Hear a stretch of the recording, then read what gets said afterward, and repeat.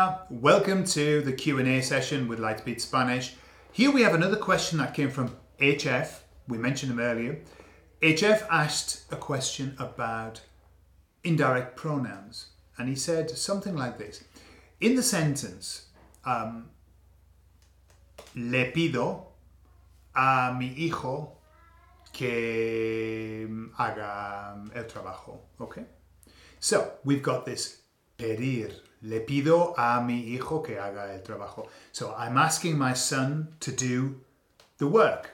Okay, and his question was, because we said a mi hijo, do we really need to put le in that question or that sentence? So, le pido a mi hijo. So we've got this le, which is to him or to her, but in this case it's to him, and then a mi hijo.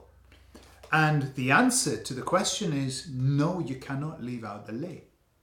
Why? Because it's what's called the redundant use of the indirect pronoun. And what you'll find is that the indirect verbs, and we've got a Q&A earlier about indirect verbs, so you need to get up to speed with what that means in our terms. It's not a proper grammatical expression, but there are verbs that demand the use of the indirect pronoun. Okay, those verbs need the pronoun in third person, whether you mention the name or not. And good news is that we've already produced a podcast and a help sheet on this so that you understand how that works.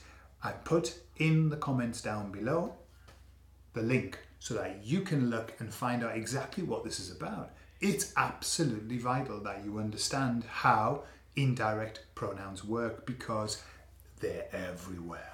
Okay, so check out the link. Look, so when you're using verbs that need the pronoun, they've got to be there. Find out why. Hasta luego, adios.